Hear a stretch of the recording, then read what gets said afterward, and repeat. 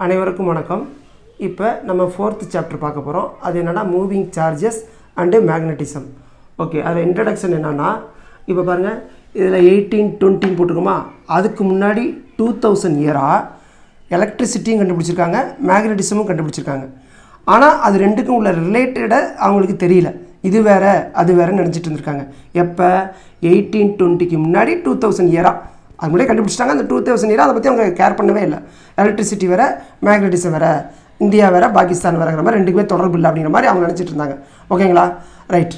இப்போ அதுக்கப்புறம் என்ன பண்ணார், ஒயர்ஸ்டெட்ங்கிறவர் யதார்த்தமாக, ஓகேங்களா, ஒரு கரண்ட் கேரிங் கண்டக்டருக்கு வேறு ஏதோ எக்ஸ்பெரிமெண்ட் பண்ணிகிட்டு இருந்திருக்காரு.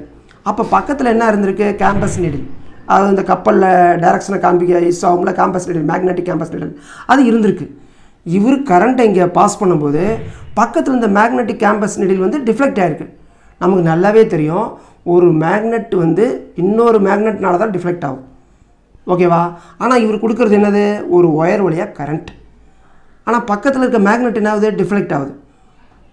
நல்லா தெரியும், ஒயர் வழியாக போகிறது கரண்ட்டு, ஆனால் டிஃப்ளெக்ட் ஆகுறது மேக்னெட்டு. அப்போ என்ன அர்த்தம், அப்போ ஒயரை சுற்றி ஏதாவது மேக்னெட்டிக் ஃபீல்டு இருக்குமோ? அப்போ தான் ஒரு கன்க்ளூஷன் வந்தார். ஓகே, ஒரு மேக்னெட்டிக் நீடில் டிஃப்ளெக்ட் ஆகணும்னா இன்னொரு மேக்னெட்டோ இல்லை மேக்னெட்டிக் ஃபீல்டோ தான் தேவை. நம்ம கொடுக்குறது கரண்ட்டு, இதை சுற்றி மேக்னெட்டிக் ஃபீல்டு இருக்குது.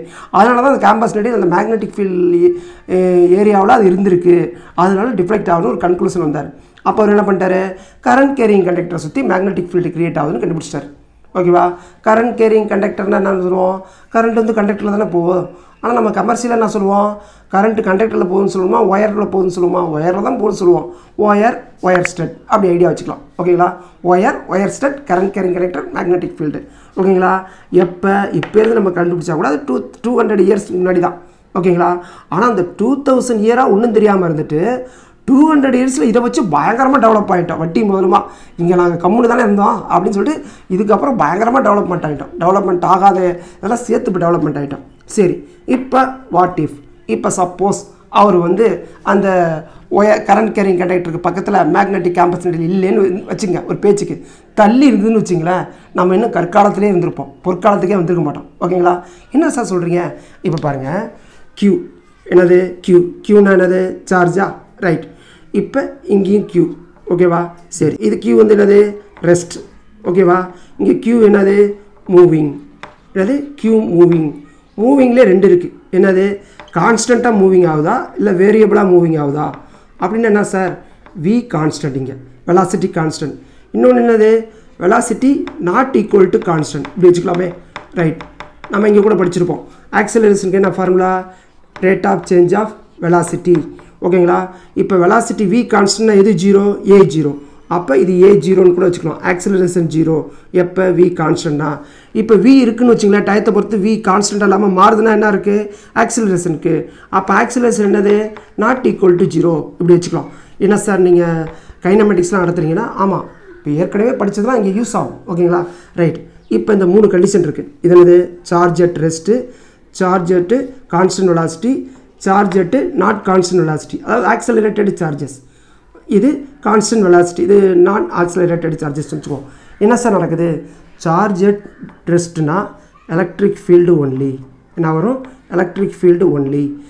கான்ஸ்டன்ட் வெலாசிட்டியில் சார்ஜ் ஃப்ளோ ஆனால் எலக்ட்ரிக் ஃபீல்டு வரும் அண்டு மேக்னெட்டிக் ஃபீல்டு வரும். மேக்னெட்டிக் ஃபீல்டுக்கு என்ன லெட்டரு, B. ரைட்டு.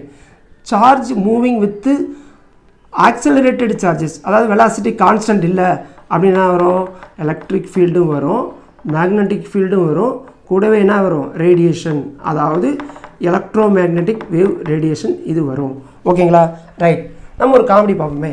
இப்போ ABC. ஓகேங்களா? என்ன சார் ABCD நடத்துறீங்களா, தப்பாக நினச்சிக்காதீங்க. Cனா என்ன, கரண்ட்டுக்கு. ஏன்னா என்ன, கரண்ட்டோட யூனிட்டுக்கு. கரண்ட்டோட யூனிட் என்ன, ஆம்பியர். கரண்ட்டோட யூனிட் என்னது, ஆம்பியர். ஓகேங்களா?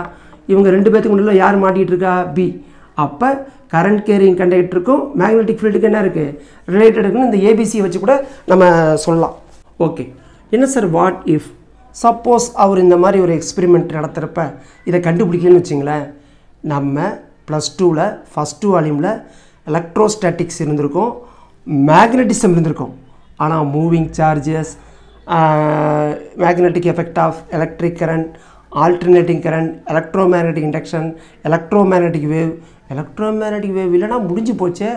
எலக்ட்ரோமேக்னெட்டிக் வேவ் தானே ரேடியோ வேவு, மைக்ரோவேவு. மைக்ரோவேவ் தானே நம்ம பேசுகிறதெல்லாம் இப்போ யூடியூப்பு எல்லாம் சேட்டலைட்டு போய் எல்லாம் வருது. நான் உங்கள்கிட்ட பேசிகிட்டே இருக்க முடியாது.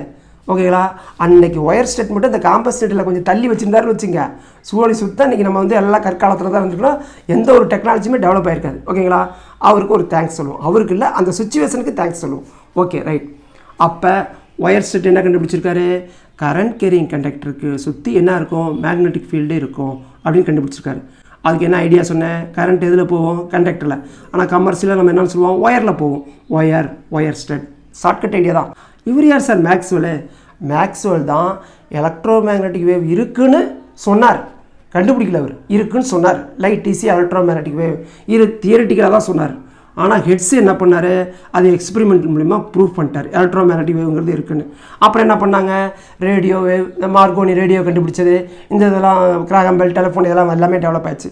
சார் இதுக்கும் செகண்ட் வேர்ல்டு வாருக்கு என்ன சார் சம்மந்தம்னு கேட்டிங்கன்னா, ஏன் சார் ஃபஸ்ட்டு வேர்ல்டு வார் எழுதல?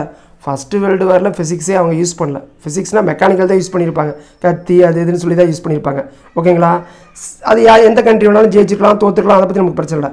ஆனால் செகண்ட் வேர்ல்டு வாரில் கெத்தாக சொல்லலாம் ஃபிசிக்ஸ் தான் ஜெயிச்சிருக்குன்னு. எப்படி? இப்போ பாருங்கள், இப்போ ஜெர்மனி வந்து செகண்ட் வேர்ல்டு வாரில் பயங்கரமாக ஃபோர்ஸாக இருந்தாங்க. அவங்க இங்கிலாந்து அட்டாக் பண்ண போகிறாங்க, ஆள் இல்லாத விமானம் வரப்போகுது, இப்போ அடிக்க போகிறாங்கன்னாங்க. அப்புறம் சப்மரீன் நீர்மூழ்கி கப்பலை வச்சு மேலே இருக்கிற இங்கிலாந்து கப்பலை அடித்தாங்க. இங்கிலாந்து கப்பல் பயங்கரமாக சேதமாச்சு. ஏன்னா ஜெர்மனிகிட்ட ஒரு மெக்கானிக்கல் பவர் என்னது? நீர்மூழ்கி கப்பல், சப்மரீன் பயங்கரமாக இருந்துச்சு. கீழேருந்து அடிக்கிறப்ப எப்படி மேலே உங்களுக்கு தெரியும், தண்ணி கீழே இருந்துருக்கப்ப. அப்போ தான் இங்கிலாந்தில் என்ன ஆச்சு? சயின்ஸ் ஒரு புரட்சி, அறிவியல் புரட்சி வந்துச்சு. அப்போ தான் இந்த எலக்ட்ரோமேக்னெட்டிக் வேவ்லாம் கண்டுபிடிச்சி என்ன கண்டுபிடிச்சிட்டாங்க? அதெல்லாம் என்ன சார் நடந்ததுன்னு கேட்டிங்கன்னா, இவங்க எங்கே இருக்கிறாங்க? ஷிப்பு தண்ணிக்கு மேலே, அடிக்கிறவன் ஜெர்மனி எங்கே இருக்கான்? தண்ணி கீழே சப்மரீன் இருக்கான். இவங்க என்ன பண்ணிட்டாங்க?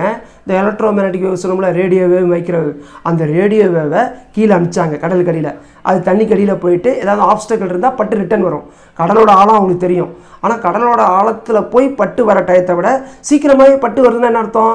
கடல் ஆழத்துக்கு முன்னாடி ஏதோ ஒரு பொருள் இருக்குது அப்படின்னு ஈஸியாக கண்டுபிடிச்சாங்க. அதுதான் யார்? ஜெர்மனோட சப்மரீன் கப்பல். உடனே எந்த ஆழத்தில், எந்த டிஸ்டன்ஸ் எல்லாமே கண்டுபிடிச்சாங்க. டக்குன்னு மேலேருந்து இவங்க அடிக்க ஆரம்பிச்சிட்டாங்க. அவங்களுக்கு ஹெல்ப் பண்ணது யார்? Physics. That is electromagnetic wave, radio wave. ஓகேங்களா? அப்போ இப்போ சொல்லுங்கள், யார் ஜெயிச்சது செகண்ட் வேர்ல்டு வாரில்? ஃபிசிக்ஸு. அப்புறம் பார்த்தீங்கன்னா ஜெர்மனி பக்கம் சோசியலு இருந்தாலும் ஜென்ரலாக பேசுவோம். ஜெர்மனி பக்கம் தான் மோஸ்ட் ஆஃப் த சயின்டிஸ்ட் இருந்தாங்க. ஆனால் ஹிட்லரோட அந்த கொள்கை, அந்த இதெல்லாம் பிடிக்காமல் அவர் சயின்டிஸ்ட்டுக்கு ஹிட்லரோட உயிருக்கே ஆபத்து வந்துச்சு. அதனால தான் எல்லாம் தப்பிச்சு எங்கே வந்துட்டாங்க? அமெரிக்காவுக்கு வந்துட்டாங்க. அமெரிக்கா அவங்கள பயன்படுத்திக்கிச்சு. இப்போ ஐன்ஸ்டீன் எடுத்துங்க, E=mc², ஃபேமஸான ஈக்குவேஷன். ஆனால் அதுக்கு நோபல் ப்ரைஸ் கிடைக்கல. ஏன்னா அது வந்து ஒரு உலகத்தை அழிக்கிறதுக்கு உண்டான ஈக்குவேஷன் கொடுக்கல. அது ஓகே. அந்த E=mc² என்ன? இவ்வளோ கிராம் யுரேனியத்தை நான் வெடிக்க வச்சா இவ்வளோ எனர்ஜி கிடைக்குன்னு கால்குலேட் பண்ணாங்க. அதை வச்சு தான் என்ன பண்ணாங்க? அதை வச்சு சிக்காகோவில் ஃபஸ்ட்டு நியூக்ளியர் பவர் பிளான்ட்டு ஆரம்பித்தாங்க. அதே டயத்தில் ஜப்பானில் ஆட்டம் பாம்பும் போட்டாங்க. ஓகேங்களா? ஃபஸ்ட்டு நம்ம நியூக்ளியர் பவர் பிளான்ட்டுங்கிறது யூஸ்ஃபுல்லானது, அது கைக்கு கிளாப் பண்ணலாம். ஆனால் செகண்ட் வேர்ல்டு வாரில் அந்த ஜப்பான் மேலே போட்டது அதை கிளாப் பண்ண முடியாது. எவ்வளோ பேர் செத்தாங்க? அதுக்கு காரணம் என்ன? E=mc². அதுக்காக ஐன்ஸ்டீன் ஃபீல் கூட பண்ணார், நான் தேவையில்லாமல் ஒரு விஷயத்தை கண்டுபிடிச்சிட்டேன் அப்படின்னு சொல்லிட்டு. ஓகேங்களா? அந்தளவுக்கு அந்த E=mc², அப்புறம் நியூக்ளியர் பவர் பிளான்ட்டு, ஏகப்பட்ட விஷயங்கள். இப்போ வந்து பார்த்தீங்கன்னா இந்த மைக்ரோவேவ் பண்ணுற வேலை என்னன்னே நமக்கே தெரியல. நம்மளை சுற்றி எல்லாம் ரேடியேஷனில் தான் இருக்கோம். செல்ஃபோன், மைக்ரோவேவ் எல்லாமே, இந்த கம்யூனிகேஷன். இப்போ நாங்களாம் 10th படிக்கும்போது, +2 படிக்கும்போதெல்லாம் பார்த்தீங்கன்னா ரிசல்ட்டு வந்து பேப்பரில் தான் வரும். அதுக்கு முதல் நாளே காசு கட்டிடுவோம். மாலை மரசில் ஈவினிங் அந்த பேப்பரில் எங்கள் நம்பர் வரும். ஆனால் இப்போ நெட்டில் தட்டினீங்கன்னா மார்க்கோட ரிசல்ட் எல்லாம் வருது. காரணம் யார்? Satellite, internet. அதுக்கு காரணம் மைக்ரோவேவ். எல்லாமே இந்த எலக்ட்ரோமேக்னெட்டிக் வேவ் தான். அதை சொன்னது யார்? மேக்ஸ்வெல். அதை கிரியேட் பண்ணது யார்? ஹெட்ஸ். அதனால தான் ஃப்ரீக்வன்சியோட யூனிட் என்னன்னு சொல்கிறோம்? ஹெட்ஸ்ன்னு சொல்கிறோம். ஓகேங்களா? இதான் வந்து மூவிங் சார்ஜஸ் அண்ட் மேக்னெட்டிஸோட இன்ட்ரடக்ஷன். நம்ம நெக்ஸ்ட்டு வந்து மேக்னெட்டிக் ஃபோர்ஸ், லாரன்ஸ் ஃபோர்ஸ் அதெல்லாம் பார்ப்போம். Okay, thank you.